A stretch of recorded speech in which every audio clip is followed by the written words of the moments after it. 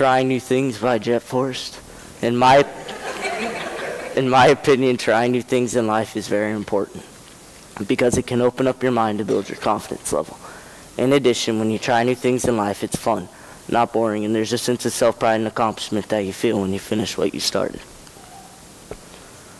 The time that I have tried something new was when I was 5 years old. My dad signed me up for golf. At first, I was scared and nervous because I didn't know if I was going to be any good at it. But every time I got onto the course, my dad would encourage me to hit the ball, say that if I keep practicing, that I would get better. Years later, I'm still playing golf and I'm loving it. And I'm really happy my dad encouraged me to try something new.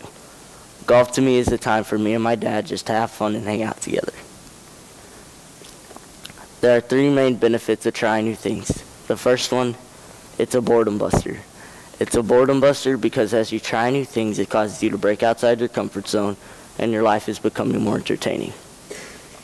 Some ways to relieve boredom are that you could watch a new TV show, read a new book, or just go outside. Almost any new experience can relieve boredom. It's also a brain strengthener. It's a brain strengthener because as you try new things, it stimulates your brain to create new pathways. It also gives your brain a chance to exercise on a whole new level. This means you'll become a smarter, more well-rounded individual. It's also a confidence builder. It's a confidence builder because the more new things you try, the more self-confident you become. I feel that everyone should get into the practice of trying new things. It can be as easy as eating a new food or as daring as skydiving out of an airplane. The time that I had to have confidence was in 7th grade when I moved schools to Oakridge. At first, I was scared and nervous because I didn't know if I was going to be able to make friends. But I wasn't going to be able to make friends. But as the year went on, I made a ton of new friends, and I learned to love my new school. Experiencing new things also has the benefit of making you a socially confident and interesting person to talk to, because you can speak to people about a variety of different things. This means you'll make friends faster. It also helps you to become more spontaneous and adventurous, and you can discover a hidden talent or skill you didn't have a clue you possessed. Sometimes when you try something completely outside your comfort zone, you have to work up the nerve first to try that new thing.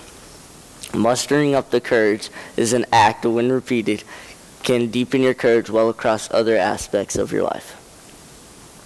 What causes you from not achieving all this? Fear. What does fear stand for? False evidence appearing real. Only a small percentages of fear are actually justified. This means that we spend most of our lives fearing and doubting instead of living and enjoying. When we choose to get caught up in what ifs, we shut ourselves off to the wonderful new experiences we could have. So remember to try new things every day and to not let fear run your life, and that the greatest failure is the failure to try. Thank you.